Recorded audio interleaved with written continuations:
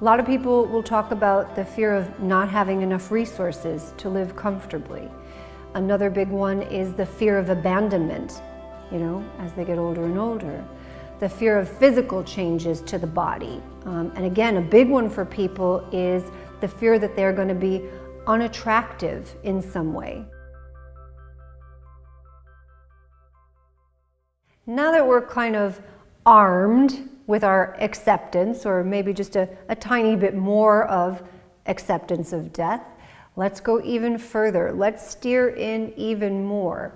What do people really fear about aging and death? Okay, because there's loads of fears and anxieties that accompany this topic, and we want to be aware of them, and we want to be attuned to them, both in ourselves, so we can live well, but also so that we can be mindful of the people that we care for. We fear illness, of course, we fear illness and the course that it may take. So many people are experiencing that.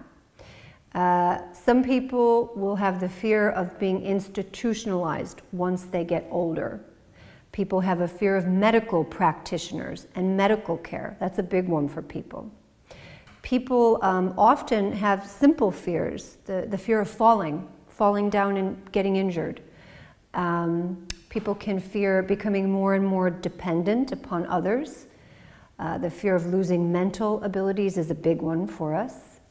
The fear of losing control over bodily functions is a big one.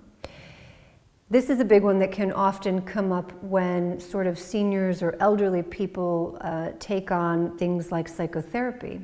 I can remember one therapist I knew who was working in an assisted living kind of setting, and he had a client who was an elderly man, kind of difficulty receiving care that didn't come naturally or easy to him, and he was declining into an illness, and he was coming in for his weekly sessions.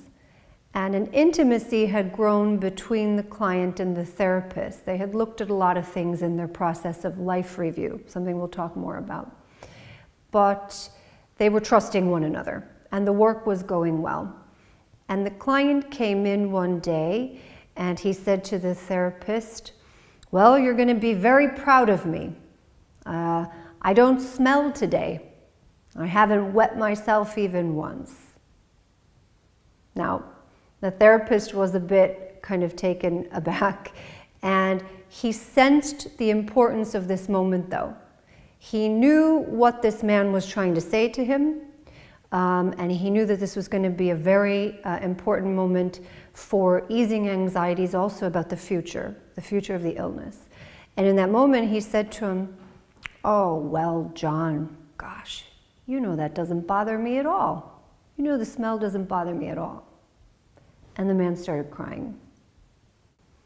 Now there's something very subtle but very profound going on there, because what's not being spoken, the thing that's happening that's actually not being spoken, is this client is saying to his therapist, "I'm afraid of this. I'm afraid of the course this is taking. I'm afraid of losing control more and more."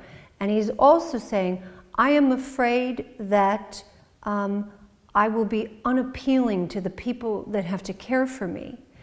And very importantly, what the therapist is showing him and saying to him is, "This doesn't bother me. I'm okay with this. You'll be okay. I'm okay." Many people will talk about fearing perhaps how their family will cope once they're no longer there. That's a big one for people. They're imagining the worst or concerned. There will be a lot of people that will be concerned about being mistreated or controlled or exploited in some way by caregivers as they become more and more dependent. And this is something really important for us to be considering and listening for. There was one study that found that about 43% of older adults have identified the fear of physical violence at the hands of caregivers. Okay, so it's important we're attuned to that.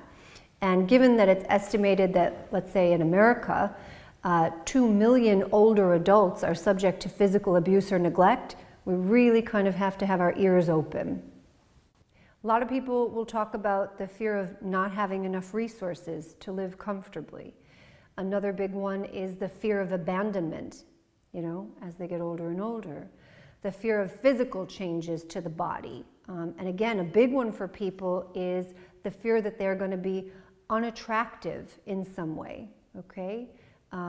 Diminishing sexual functioning can be really hard for people. The fear of being physically somehow displeasing to the people that are going to care for them is a very big one, often unspoken. And again, just the fear of the changing social circumstances that, I don't know, perhaps as we get older and we can do less, we mean less.